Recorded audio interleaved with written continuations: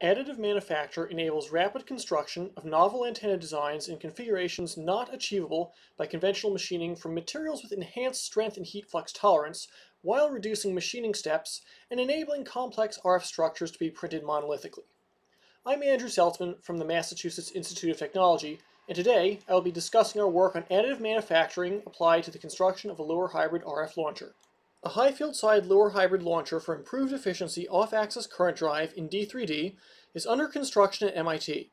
Designs from oxygen-free copper are not suitable as the 400 Celsius bakeouts result in annealing to 50 megapascals yield strength that would result in damage during disruption loads that require 200 megapascals yield strength.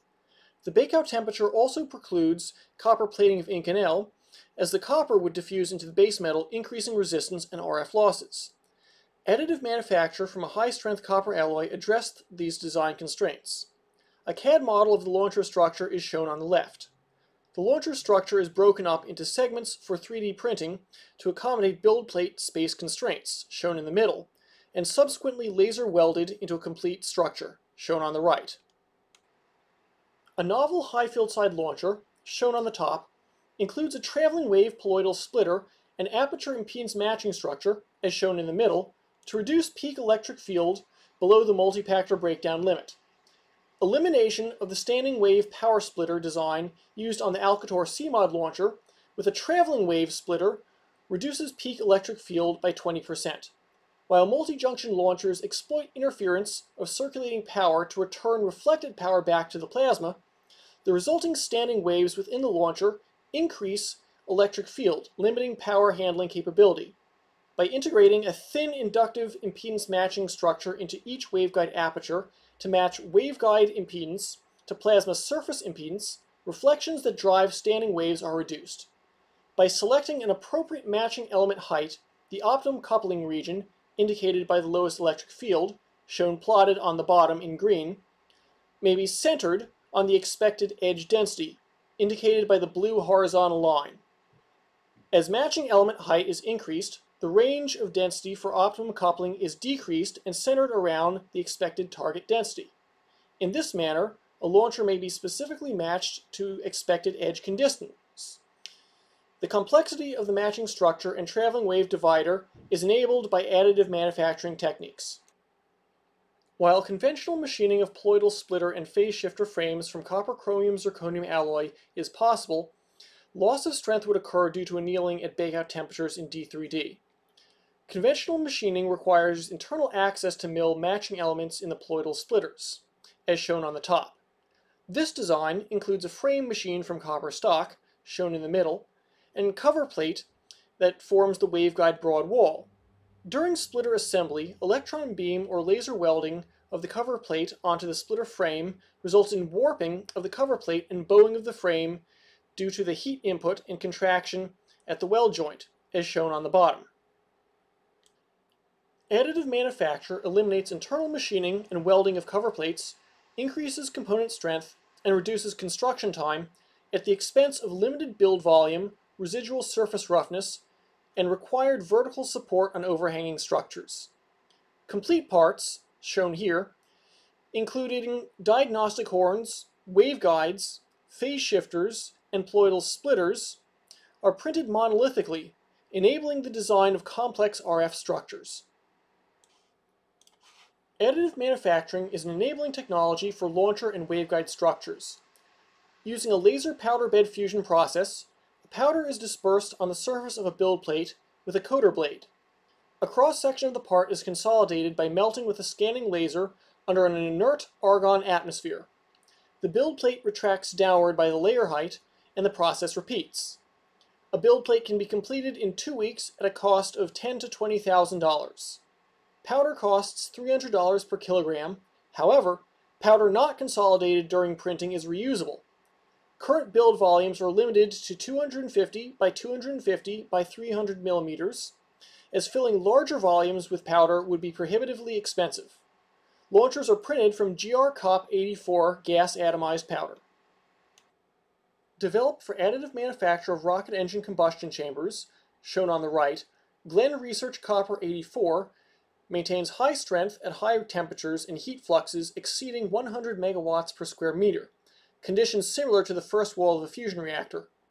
Niobium chromide precipitates, consisting of 8 atomic percent chromium and 4 atomic percent niobium in the alloy, form during the rapid cooling of gas-atomized powder, increasing tensile strength.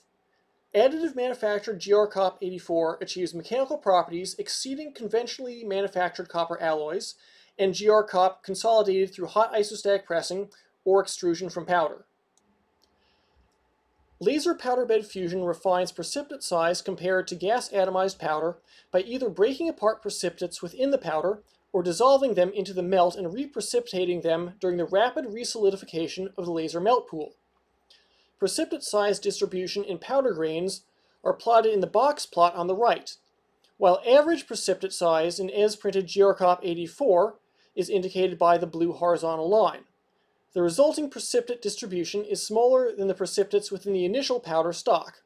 As 2/3 of the strength of GRCop-84 comes from precipitates by the Erosion mechanism, the greater number of small precipitates results in material much stronger than can be achieved if material was consolidated using hipping or extrusion from powder, where the initial precipitate size is maintained during the consolidation process.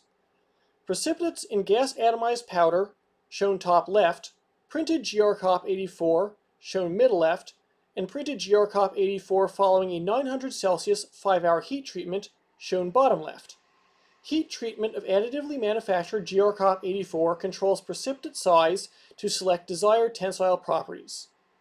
A 450 Celsius 3-hour heat treatment increases yield strength to 790 megapascal and ultimate tensile strength to 970 megapascal at the expense of ductility, while a 900 Celsius 5-hour heat treatment reduces tensile strength while improving ductility and results in saturated coarsening of precipitates. The resulting yield strength of 300 megapascals exceeds the 200 megapascal yield strength required to withstand disruption loads. As precipitate coarsening is saturated, no further changes in tensile strength of the launcher are expected during subsequent bakeouts. Additive manufacture of phase shifters eliminated internal machining of tapers and welding of cover plates. Phase shifters used to construct the launcher, shown on the left, include a tapered broad wall height, shown in the middle. Phase shifters to construct 3 launchers are printed per build plate, shown on the right, with dimensional accuracy falling within 10 to 40 microns of specified values. Internal supports are required to prevent collapse of the waveguide ceiling into a horizontally printed waveguide. A 5 mm diameter horizontal hole printed without supports is shown on the left, illustrating collapse of an overhanging ceiling. Printing of supports, shown on the right, prevents ceiling collapse. However, support removal requires physical access and produces a rough surface, prohibiting their use in an enclosed RF structure. The RF structure of horizontally printed poloidal splitters is modified for compatibility with the additive manufacturing process by utilizing a pentagonal waveguide cross-section, shown on the left, which supports the waveguide ceiling with a 45-degree chamfer connecting to the sidewalls. This modification prevents ceiling collapse while eliminating the need for internal supports. The junction between the pentagonal waveguide cross-section in the poloidal splitter, shown on the left, and the rectangular cross-section of the phase shifter creates a step discontinuity in waveguide cross-section, shown magnified on the right. The RF properties of a pentagonal waveguide carrying the TE10 mode and the reflection from this discontinuity are further examined in the following slide.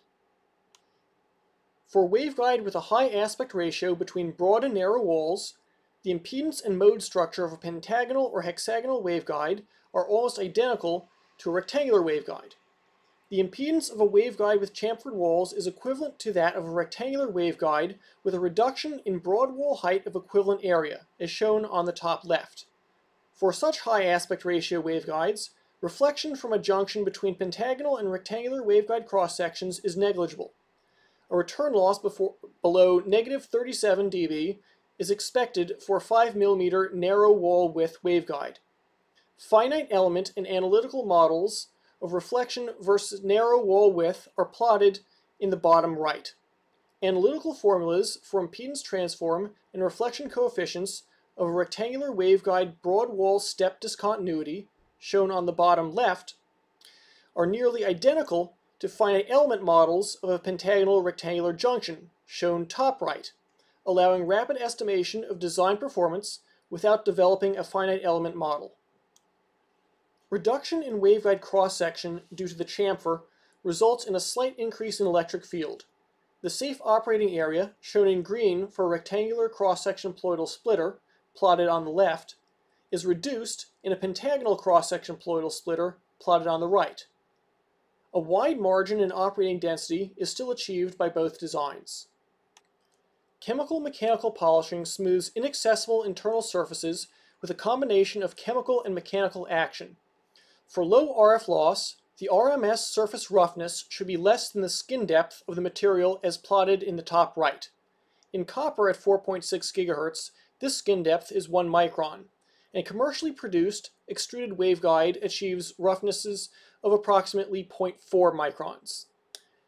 An SEM micrograph of an as-printed surface with RMS roughness of 4.1 microns is shown on the top left. A slurry of etching chemicals and abrasive beads are passed through the internal structure of the phase shifters and power splitters. As illustrated in the middle left, an initial rough surface, shown in 1, reacts with the chemical etchant that simultaneously etches and coats the copper surface with a chemical resist layer in 2. The motion of the abrasive beads wears off the resist layer from the peaks but not the valleys of the surface in 3. Further etching of the peaks then occurs in 4. This process is continued until the surface is polished flat. After CMP, the roughness is reduced to 0.4 microns as shown on the bottom left, resulting in low RF loss. On the bottom right, poloidal splitters are shown prior to and following chemical mechanical polishing. All surface roughness due to the additive manufacturing process has been removed. To prevent sputtering and erosion, a titanium zirconium molybdenum limiter is bonded to the plasma-facing surface of each launcher aperture. Active brazes are utilized to join TZM to GRCop-84. GRCop-84 has brazing characteristics similar to oxygen-free copper and copper-chromium zirconium, and exhibits good wetting with both copper-silver and copper-gold based brazes. Concurrent good wetting of GRCop-84 and TZM is achieved with the use of active brazes, eliminating the need for plating the TZM. PalHusil-25 was selected to braze the limiters onto the launcher apertures as a high melting temperature prevents softening during potential neutral beam strikes on the launcher face. Due to the difference in coefficient of thermal expansion between GRCop-84 and TZM, a TZM GRCop-84 TZM sandwich, as shown on the top, is used to balance out stresses and prevent bowing of the brazed assembly as it cools. Aperture limiters are then wire EDM cut from the brazed plates and laser welded onto the poloidal splitters, as shown on the bottom. Due to space constraints, the entire launcher will not fit on a single build plate, as shown on the bottom, requiring manufacturing in segments, and subsequent laser welding during final assembly.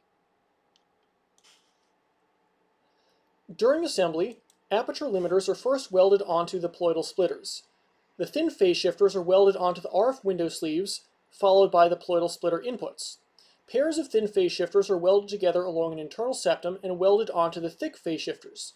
3 thick phase shifters are finally welded together along the septums and welded onto the taper transition connecting to the feeding waveguide. The assembly requires 40 butt welds around the perimeter of waveguide components and 5 edge welds along internal septums.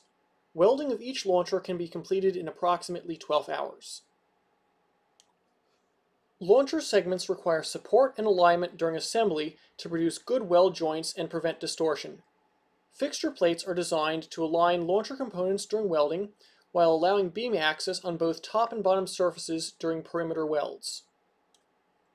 Unlike many copper alloys, GRCop-84 has excellent laser welding properties due to good coupling with neodymium YAG and fiber lasers in the 1064 to 1070 nanometer range. Top and bottom surfaces of full penetration weld beads are smooth with minimal spatter. Welds maintained a 450 megapascal ultimate tensile strength. The first additive manufactured lower hybrid current drive launcher was completed at MIT in October. Additive manufacturing enabled a novel RF design and resulted in improved mechanical properties while surface roughness was addressed with chemical-mechanical polishing. Future launcher designs may be printed as monolithic units, eliminating welding.